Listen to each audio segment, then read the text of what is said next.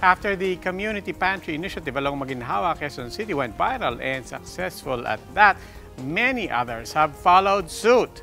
In Pinoval, in Manila, resident Toots Vergara put up a table with free goods in front of his house.